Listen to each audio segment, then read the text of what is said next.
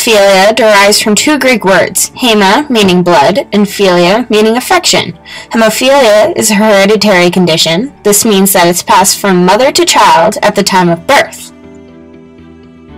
As you can see, when the father has hemophilia and the mother doesn't, none of the sons will have hemophilia, but all of the daughters will carry the gene. When the mother carries it, there's a 50% chance that the boys will end up having hemophilia, and there's a 50% chance that the daughters will end up carrying the gene.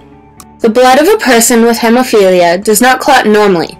They do not bleed more profusely or more quickly than other people. However, they bleed for a longer time. Many people believe that hemophiliacs bleed a lot from minor cuts. This is a myth. External wounds are usually not too serious. Far more important is internal bleeding, hemorrhaging.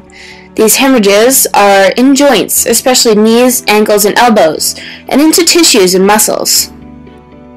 This leads to very painful swelling, as you can see. There are three types of hemophilia: hemophilia A, hemophilia B, known as Christmas disease, or hemophilia C.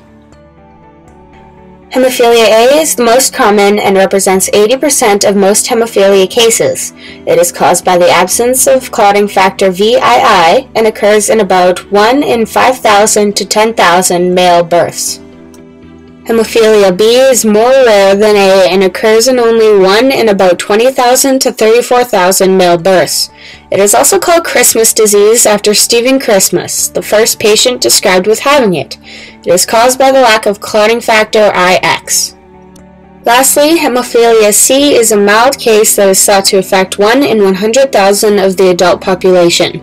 This rare form of hemophilia affects both males and females and is caused by the deficiency of coagulation factor XI.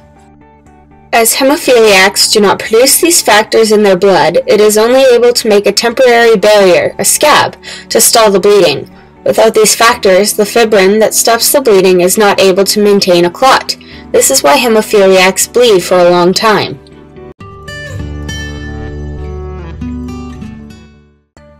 Though in most cases minor cuts and scrapes are fine, the real damage is caused by internal bleeding. When a hemophiliac has internal bleeding, it can press on vital organs, such as the brain or heart. Internal bleeding can also bring about painful swelling and can lead to joint damage. Treatment can also be harmful as the patient is exposed to possible infection from transfusions.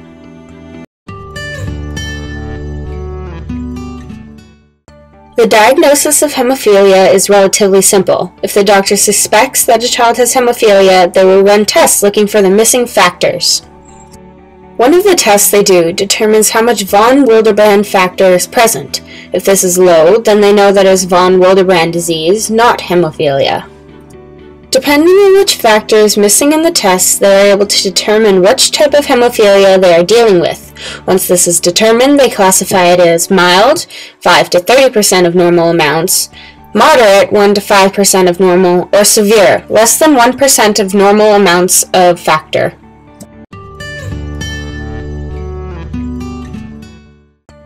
Because hemophilia is a genetic disorder, there is no known prevention methods, though there is a treatment.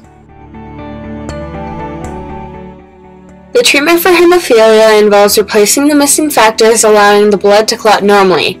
They can do this two ways. 1, they can use factors from donated plasma, or 2, they can use a genetically engineered cell line called recombinant. And lastly, some random facts. Famous leaders such as Genghis Khan and Abraham Lincoln are known to have suffered from hemophilia.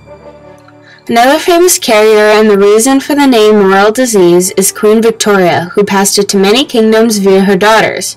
Because of this, Tarskovich, son of Tsar Nicholas II and brother of Anastasia, had this disease, which led to the power that Rasputin gained. Rasputin is rumored to have been responsible for the murder of Alex and his family of 7.